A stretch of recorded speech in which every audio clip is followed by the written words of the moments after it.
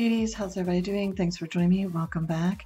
Today I'm going to do what I'm liking and not so much, and I'm collabing with Julie Smith. So if you guys would like to see what I'm liking and maybe a not so much, keep on watching.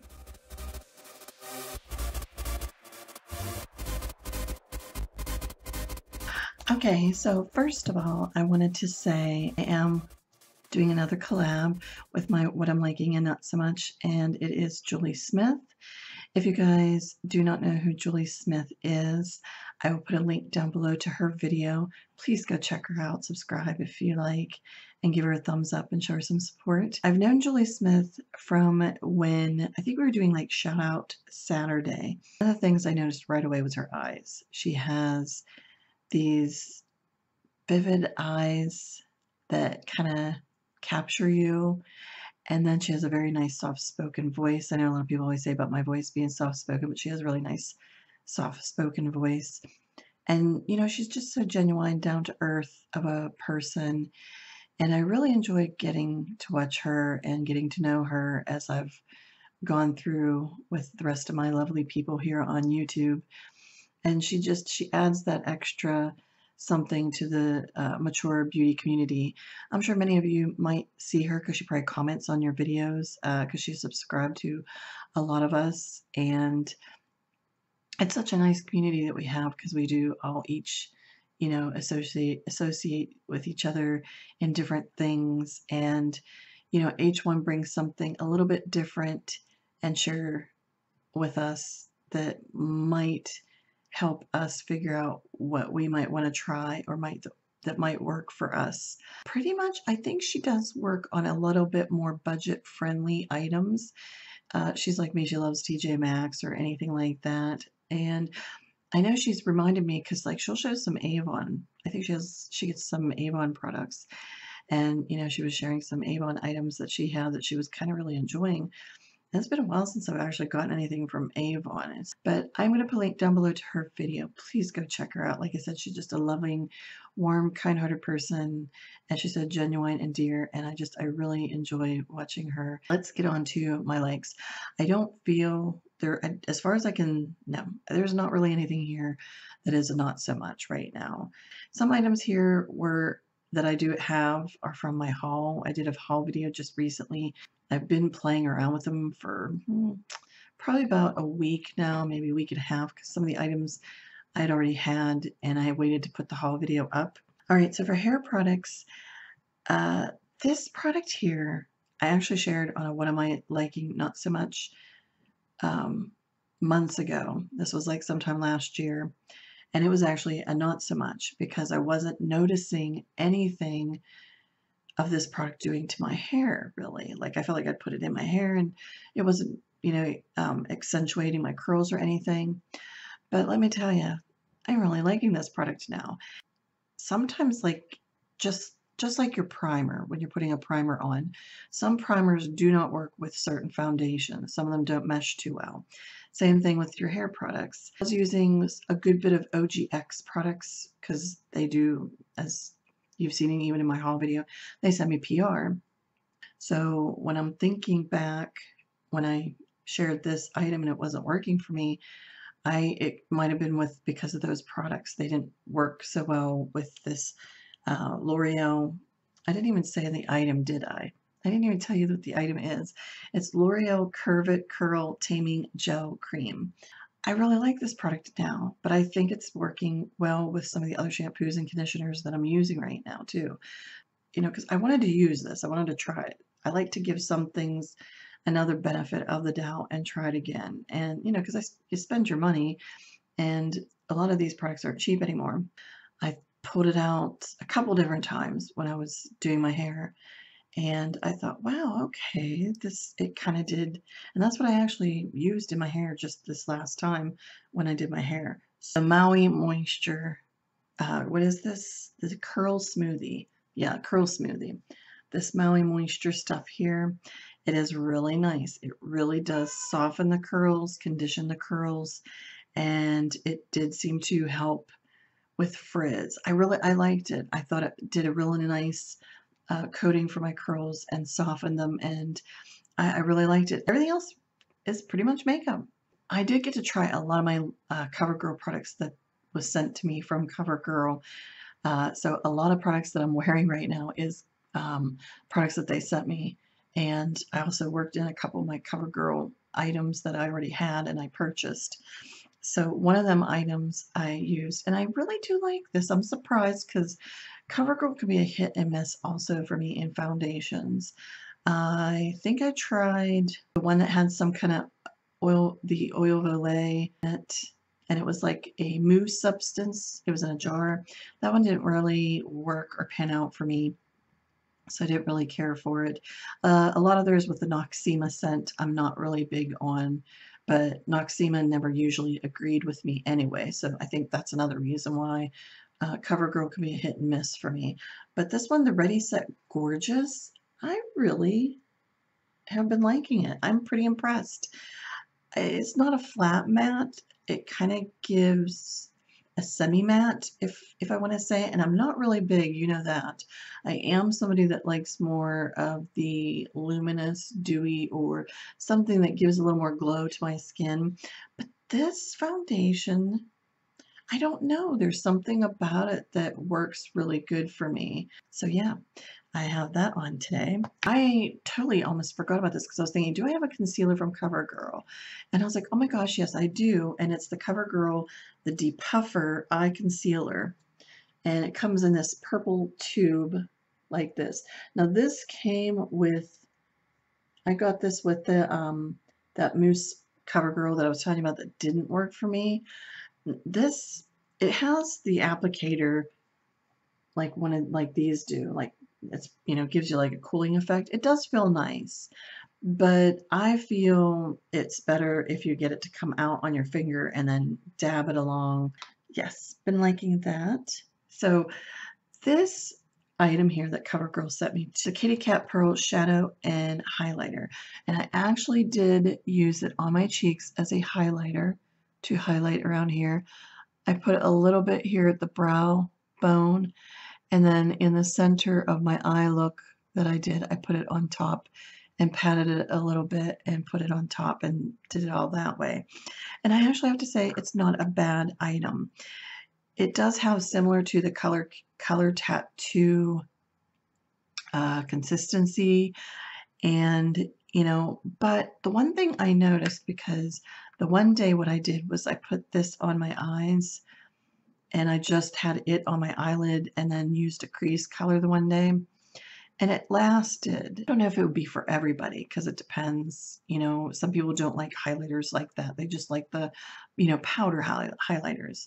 But I do think it's a good product. You know, eyeliner, oh yes. Like, which if you want to see any swatches from any of these items here from the, I'll put a link to my haul video and you can go ahead and see the swatches to the products and everything.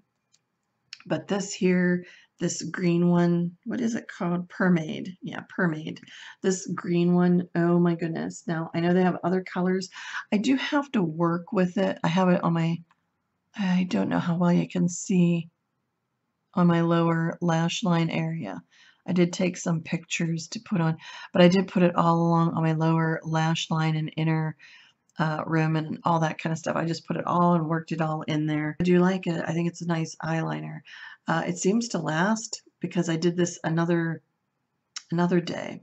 I did this a couple days ago, the same thing on the bottom lash line. And the staying power, I'd say pretty much it stayed there the whole entire time. So it lasted pretty good. Rimmel, I did get this here, the Brow This Way item.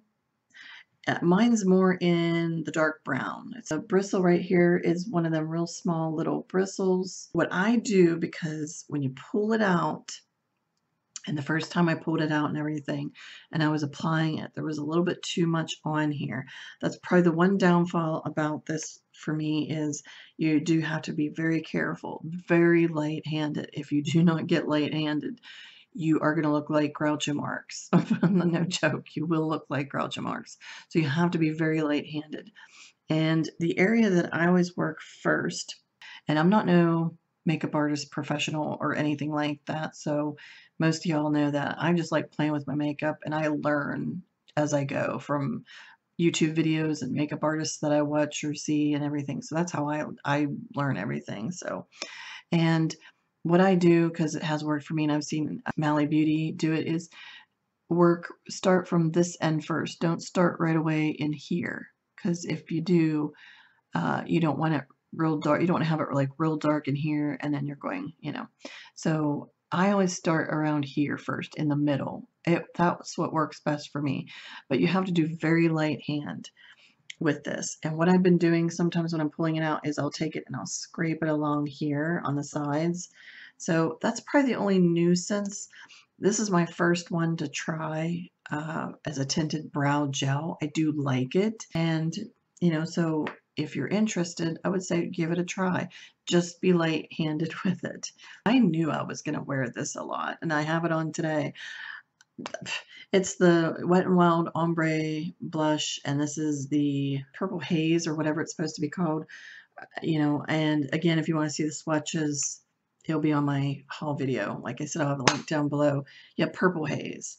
And I just knew, as soon as, you know, being purple and everything, that this was going to be and I have used it ever since I got it pretty much every day.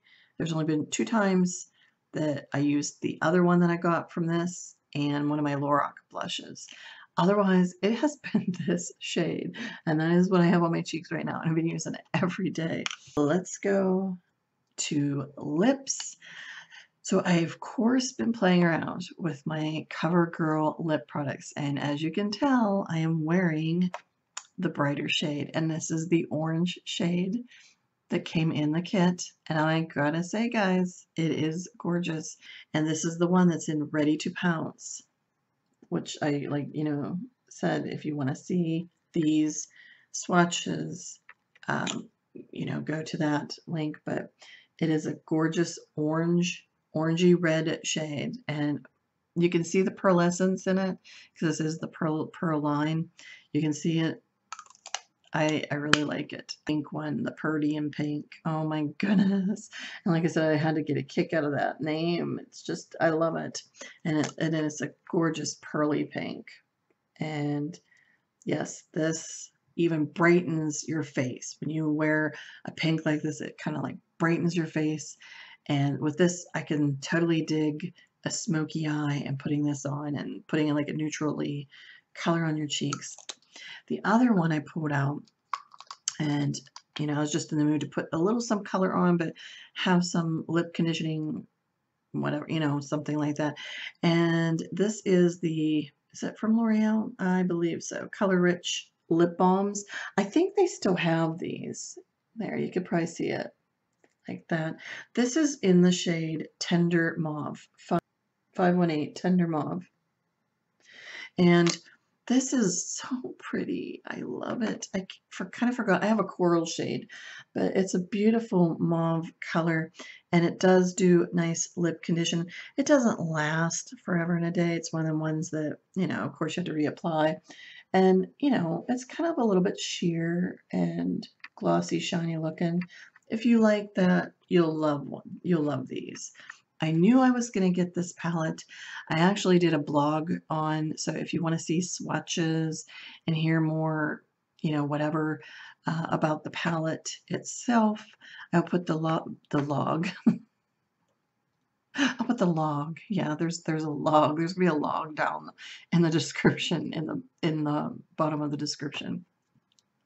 I don't know where sometimes I come up with my words, I swear. In my blog, I will put the link down below to it so you can go and check it out and hear more of my thoughts and a little bit more about the palette and see the colors, the swatches. But it is the Too Faced Natural, what is it called? Natural Love palette. I knew I was going to get this. Packaging, like my video bought for the packaging, yes. That was the first thing, because I thought, oh my god. Honestly, this has to be the most prettiest packaging for me in the Too Faced now. This is my most favorite packaging from Too Faced. And they really just did a beautiful, beautiful job. I did have the natural original palette, the first one, but it did get stolen. So there was that. And of course, then they brought the newer one out and changed a few of the colors in it. Not all of them, but a few of them they did. So, but yes, the lettering is a nice velvety, smooth lettering. And all this pink in it has like bunnies. Where's the bunny? Like, there's the bunny and the birds and just gorgeous packaging. A nice mirror there, and you can fold it back. And there is all the colors. It is simply, simply gorgeous. And it does have several colors that were from some of their natural palettes in here. And I have used this pretty much every single day since I got it. And it's been 2 weeks, I think now. I think 2 weeks. I think, yeah. And that's one of the looks, the colors I used on my eyes, and then put that kitty cat in the center. In 2009, the Natural Eye palette. And then in 2011, there was the Natural at Night palette. So if you remember seeing that, this one, and well, this is the original one. So those two, some of the colors are incorporated in here.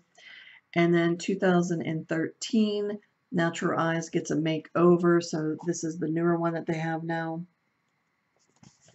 And the Natural Matte, there's the Natural Matte. They have some of them from that. So they took all 4 of these palettes, and then plus they added other colors, like new colors. But they took some colors from those, incorporated it into this palette, and then put some newer colors in here. And Honey Pot is one of my favorite colors. I've always liked it, and I have it in one other palette. So it's in this one. That's Honey Pot. It's like a beautiful goldeny shade. And Satin Sheets. Oh my goodness. I think Satin Sheets is in another different palette. That is it, guys.